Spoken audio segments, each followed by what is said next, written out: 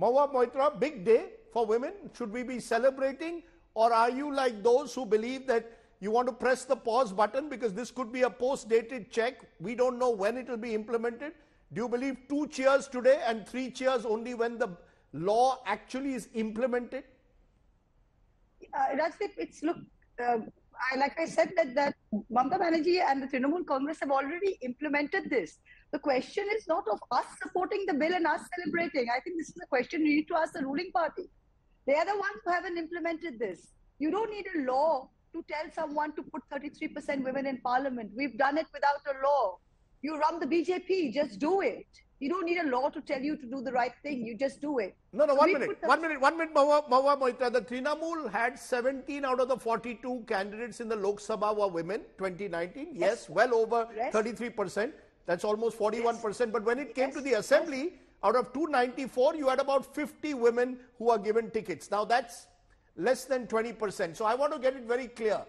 Are you, do you believe that the way out should have been tickets for women rather than reservation? Look, no, not at all. It's very clear. Why did our founding mothers, there were 15 women in the Constituent Assembly, and they all unanimously voted to not have any special reservation for women because they fundamentally believe in an India which would award women on merit. Now, unfortunately, 75 years later, we've found that that hasn't been the case. Men in India have simply not agreed to give women an equal share of the sky and half the earth as they should. So failing that, when you don't have chief ministers like Mamata Banerjee, when you've obviously got leadership like the BJP that cannot break out of their patriarchal hegemony, in that case, what you need is a law. No, 1 minute, 1 minute. Why? No, 1 minute, 1 minute. No, ma'am, let's be clear. On patriarchal, the patriarchy exists across all parties. Yes, the Trinamool Congress, led by a woman, has shown the way, conceded. Yes. But the truth of the matter, Mahua Moitra, is that almost every party has over the years not given enough tickets to women. Rajdeep, there are two things. Please let me finish. Don't confuse the issue. There are two issues. One is, do you support women's reservation? That's a stupid question to even ask the Trinamool Congress, but of course we do. We've done it before anywhere else. We support it. We are living proof that it can be done and you don't need a law to do it. But if this country needs a law, and it appears that we do need a law after 75 years because other parties still haven't done it, we need a law. But then this is not the law. This is, like I said, a reservation rescheduling bill. This is dependent on on delimitation, which is dependent on the next census. We haven't got the 21 census yet. When is the next census going to come? After that, you're going to have delimitation. Have you seen what delimitation will throw up? It will increase Kerala by 0%, Tamil Nadu by 26%, Andhra by 30%, and it will increase Rajasthan by 100%, UP and MP by 79%, Bihar by close to 90%.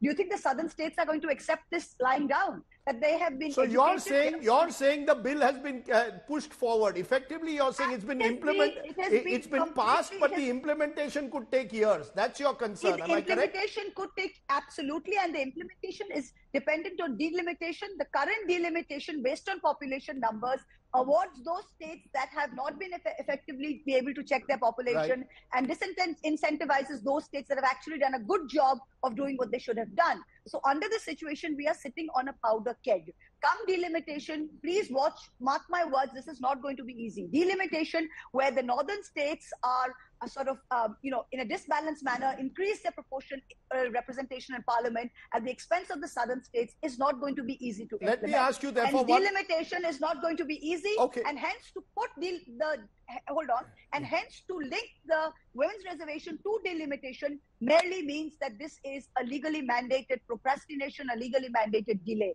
Nothing more. If you want to do it, put your money where your mouth is. Do it now based on the voters list. Let me therefore ask you one final question before I go back to my panel, because the fact is, Mahua Moitra, do you believe this has therefore been done with 2024 in mind? Narendra Modi ji, Amit Shah ji will go to the people and say, "Humne mahilaon ko arakshan diya, vote for us." Women will vote for them. Of course, today for the first time I saw the Prime Minister usually comes into the house, speaks and leaves. Today he was sitting there for close to 3 hours while voting was going on. I think it's the longest he's ever spent in the Lok Sabha. Why was he doing this? Because when he will go out, the media will see him and the media will all say, wow, this Prime Minister, to get his women's reservation bill that is so close to his heart, sat in the house. Exactly. But he's passed it. Women's reservation, passed it, it's a jumla. What has he passed? Has he passed a women's reservation bill? Is it going to be implemented in 24? Is it even going to be implemented in 29? Okay. It's like the NRC and the CAA. Have they implemented it? They got the votes in Bengal, the Hindu votes in Bengal based on the CAA, NRC has to have even the guidelines. Okay, I think I get your point. It's a complete election jumla for them to go out and thumb their chest. Okay, so you're saying it's an election. So you're applauding and supporting the women's reservation bill, but you're questioning the manner in which it is being linked to delimitation and therefore saying it's an election jumla. Okay, Mahua Moitra. If you really wanted to do it, you could have done it. You're not doing it. Okay. Thank you very much for joining me. I want to go back therefore to Shweta Shalini because you're getting it from all sides, ma'am. Every speaker on this program from the other parties is raising the question of delimitation. If you were serious about women's reservation, why link it to an uncertain process like delimitation that could take years? It could take a decade before we will have women's reservation. Why should I then applaud anything that happened today? If the Prime Minister and the Home Minister were serious, they could have said what Supriya Shrineth is saying, implement it in 2024. Forget OBCs, but implement it. Rajdeep, I can hear you and all the other people on your panel talk the same thing, like mandir wahi banayenge, but date nahi batayenge. There was a time that everybody said, oh, I can give it to you in writing. The 370 clause is never going to be abolished. But here, hail today, we have mandir date coming by very, very close in January.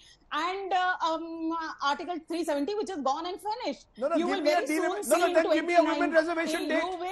Give me the date when I can pop the bubbly and celebrate. Home Minister has already given the date. No, he has not given the date. He has said he has said that in 2029 we hope to have to see it implemented, and we are very sure that we are going to be getting it implemented. And as far as Supriya ji is concerned, I want to tell her, ये ठगू के लड्डू नहीं है, ये शादी के लड्डू हैं. जो खाएगा वो भी पछताएगा, जो नहीं खाएगा वो भी पछताएगा. And I really want to ask her if she knows who the two people in the parliament are who did not support it, considering that they are also gungo about OBC, quota within the quota. Were there these two people from her party who not vote for this bill? Can I please come in? Yeah, I'll give you a final word, Supriya Shrineth. Today, I've decided the women are going to take over. We are going to hear more from you. Go ahead.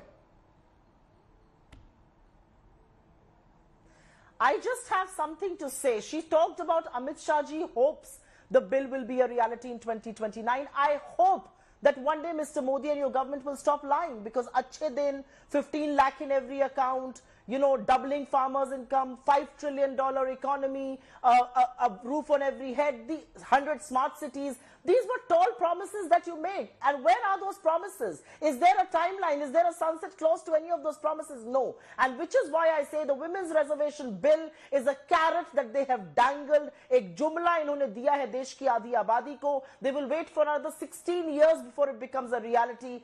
Too much water had flown under the bridge. This could have been historic. This could have been done with immediate effect. Putting caveat and riders has only made half the country's population wait for more time, and shame on you for doing that. You could have won this historic moment. You could have made this a reality for women, but you chose not to. Why are you so unhappy, and that tells you your real intention. Because why are you so unhappy, Supriya ji? Today is a day to celebrate. You and me should celebrate. You cannot do anything for women. She wants you to celebrate together. Supriya ji, Shweta Shalini saying celebrate. But I am just telling you and exposing your hypocrisy. Today is a day to celebrate. As women, we are going to see you in the parliament soon. I am only exposing your hypocrisy, my dear. Reena Gupta, you want to celebrate? Okay. 2 crore rozgar, so smart city. That's what this government is all about. Jumlas. Okay, Reena Gupta, you want to celebrate today or not? Rajdeep, I want to celebrate, but there is no reason to celebrate. It's a clear jumla, as we have all been saying, like all the other jumlas that they've been throwing at the country, Naukri, Rozgar, Mehengai, all of that. This is just another jumla, and Bharatiya Janata Party is the most anti-women party. Okay. They have Braj Bhushan Sharan Singh in their party still. So one actually does not expect them to do anything for the women of this country. But they should not think that we are fools. We are not fools. Clearly, We can see Reena through ji, what you have done today. What has We have happened seen what you have done today. You have I will go to Dolly. Let me not black the statistics. I have all over it, right from having your maiden name on your passport to actually running down on Foxo law. I think I can go unlimited. Madam, then this was not the purpose. You can't match us on Volumes down. statistics. Volumes down. The idea today was, in a way, to reflect on the bill's strengths and weaknesses. Certainly, the question mark over delimitation is there. Will that then lead to this bill simply being kicked forward like a lot of laws in this? But Dolly, I want to give you the final word, because it is impressive to have a young woman, Sarpanch from Bihar, on my program today. What's your message? Are you happy today, or are you also worried that will you actually get women's reservation in parliament and assemblies?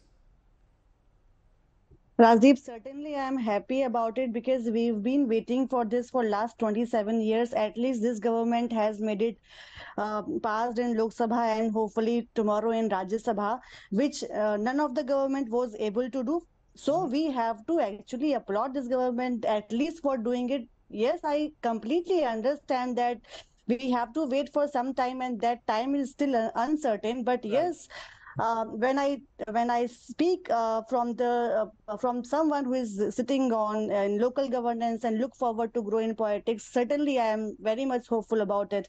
Okay. And I hope to see all four of you in parliament one day. Supriya Srinath, I'm sure you will be there sooner rather than later. Reena Gupta. 15 lakh Dolly Vermas are elected today because Rajiv Gandhi took the affirmative action on Panchayati Raj that he did. Ma'am, that is 15 lakh Dolly Vermas, and that's what we should be proud about. That is what we need to work towards. And Supriya But ji this reservation- will this come to the reservation parliament was there. 2029 Okay. because today in the special parliament Narendra Modi ji Shalini, please passed don't that bill. shout. Thank Whatever you. your name is, Shweta Okay, Shalini, ma'am, please don't shout. that's it.